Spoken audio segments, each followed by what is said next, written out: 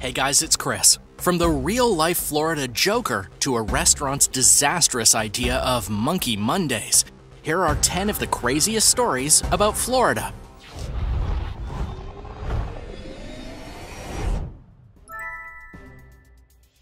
Number 10. Grandma's Dentures. In Tutsville, Florida, one early Friday morning, a grandmother opened her blinds expecting to see her fluffy cat lounging on the back porch. What this grandmother saw instead was a nude man exposing himself directly to her. She was understandably shocked and appalled. According to the grandmother herself, she opened up the blinds and said, "What the hell, that's not my cat." Little did this pervert know that he had messed with the wrong old lady. Penelope Peterson had worked in security and law enforcement before, and she was not scared of this guy. Instead, she popped out her teeth and growled at the man, frightening him off her porch.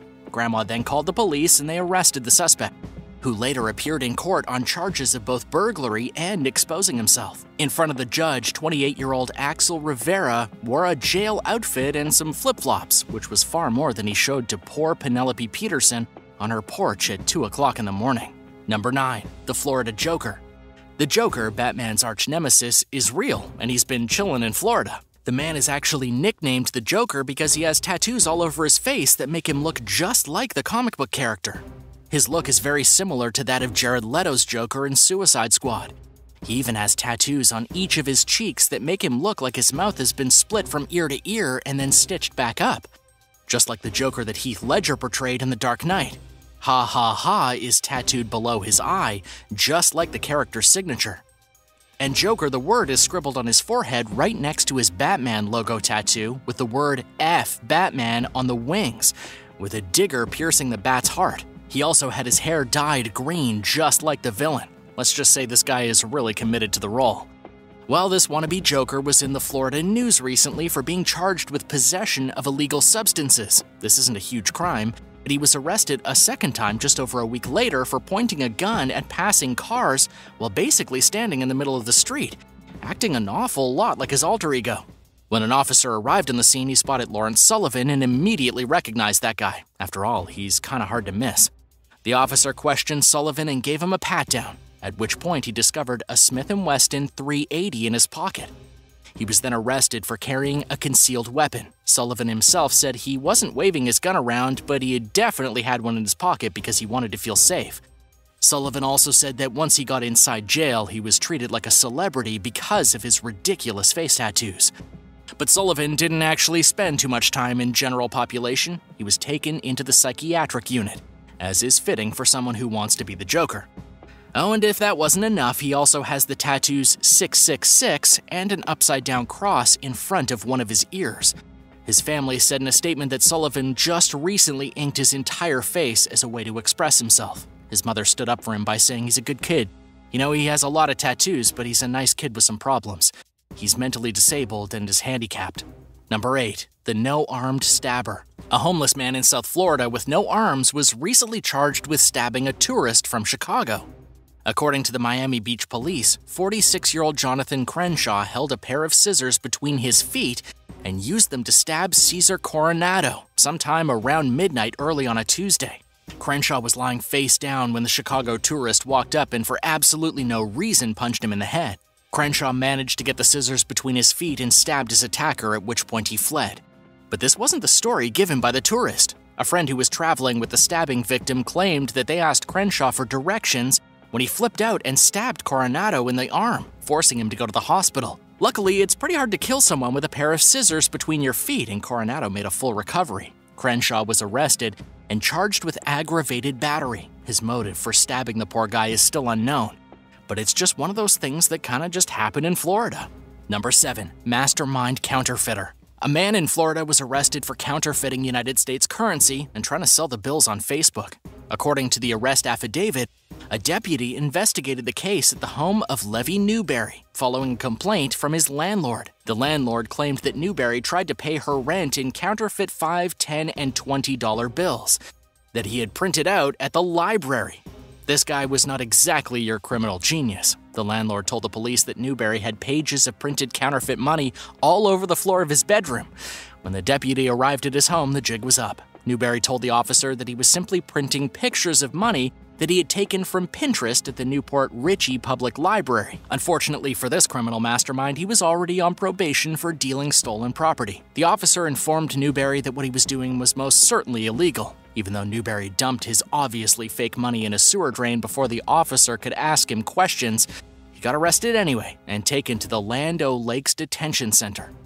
But he did claim that he had found a buyer on Facebook willing to pay him $250 for $500 in fake money. I mean, you really can't argue with that, can you? I mean, you kinda can. Let me know your thoughts and what you would have said to this guy if you were the landlord in the comments below. And don't forget to hit that subscribe button too. Number 6. Monkey Mondays. A restaurant in Florida thought it would be a great idea to start something called Monkey Mondays. Monkey Monday was a day of the week in which the restaurant allowed people to bring in their pet monkeys. It all started when a local couple brought their own monkeys with them to the restaurant to eat on the patio, and it was a huge hit. Everyone loved Monkey Mondays. That is, until a child got bit and Monkey Mondays got shut down immediately. This happened at Carrabba's Italian Grill in Stewart. The boy who got bit tried to grab hold of a 9-month-old capuchin monkey named Jojo. Well, Jojo didn't like being grabbed, and it bit the kid on his pinky, and the little boy had to go to the hospital. According to Fox News, the couple had previously warned the child's father not to touch the monkey. Like, obviously, don't touch the monkey. But of course, the child touched the monkey anyways, and he got bit, and he'll forever be known as the kid that totally ruined Monkey Mondays for the rest of us. Number 5. Blind minion attacked. A man has been arrested after one of the most brutal attacks ever on a person in a costume. And of course, this happened in broad daylight in Florida. It happened when a man attacked a blind and mentally handicapped person dressed in a minion costume for absolutely no reason. Jamie Rome was the man in the costume. He was dressed up like a little yellow minion from the Despicable Me franchise on the boardwalk of Daytona Beach to promote the local store where he worked. Jamie was approached by a group of people who lifted him up and dropped him onto the pavement. The entire assault was captured on a surveillance camera. When Jamie tried to stand, a man later identified as Ryan Neihart then punched him back to the ground. Jamie was screaming for help, and the other people on the boardwalk simply watched it happen. He wasn't saved until his coworkers heard his desperate screams and ran out of the shop to beat away his attackers. The police eventually arrived and arrested the assailant, and Jamie was back at work in the minion costume the next day, a little shaken but in good spirits. Jamie loves to wear that costume. He refers to it as his happy place because when he wears it, no one can tell he's blind or disabled. What a sweet guy. Number 4. Stupid car thief. Florida is the home of the stupidest car thief in history. Fort Pierce officer Robbie Troutman was sitting in his patrol car at 5 o'clock in the morning with the engine running. Everything was completely normal until he heard his door handle click. Someone was trying to break into his police car while he sat in the front seat. And in case you're wondering, this was not an unmarked cruiser. This was a real police car sitting in front of the real police station. And there was an officer in the front seat, for crying out loud. And in case you've been living under a rock, a lot of police officers work at a police station. And nonetheless, the worst car thief ever tried to open up the door. Suffice it to say, he didn't get away with the car. The officer got out to investigate. The car thief ran and hid behind another vehicle, but he was quickly captured. The man was later charged with attempted grand theft auto of a motor vehicle, along with loitering and prowling. Number 3. Drug peddling drive-thru. 2 people were running their very own drug business out of their Florida mobile home. These clever entrepreneurs thought it would be a bright idea to install a drive-thru window on their mobile home to sell drugs quicker, without people getting out of their cars. They even had a sign with an arrow pointing at the window and a clock that let people know when they would be back if they were going out. As you can imagine, this bright Florida idea didn't go over very well in the end. Police quickly got wind of the drive-thru drug shop and decided to put it out of business. Mackenzie Dobbs and William Parrish Jr. have since been arrested and are facing multiple charges related to the sale of fentanyl, one of the worst, strongest, and deadliest opioid painkillers on the market. The couple had been peddling the deadly substance through their kitchen window without ever even leaving their house. Number 2. Do not resuscitate. At a Florida hospital, a patient arrived with the strangest tattoo hospital workers had ever seen. This man was admitted unconscious and had a history of health problems. He also had a very high blood alcohol level and no identification or family members present. On his chest was a tattoo that said, "Do not resuscitate." The staff at the hospital were in kind of a conundrum. The patient was 70 years old, and he had an explicit denial of any life-saving treatments inked onto his skin. The doctors attending the man first didn't want to honor the tattoo because it seemed like the right thing to do. After all, if a dying person comes into the hospital, the right thing to do is usually to save them. But then things got really complicated. The hospital's ethics consultant got involved and gave the explicit order not to save the man's life.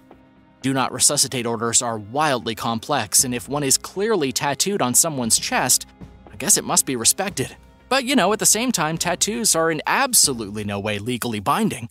In the end, all of the confusion resulted in the man dying. A do not resuscitate order was issued and the patient died right there in the hospital.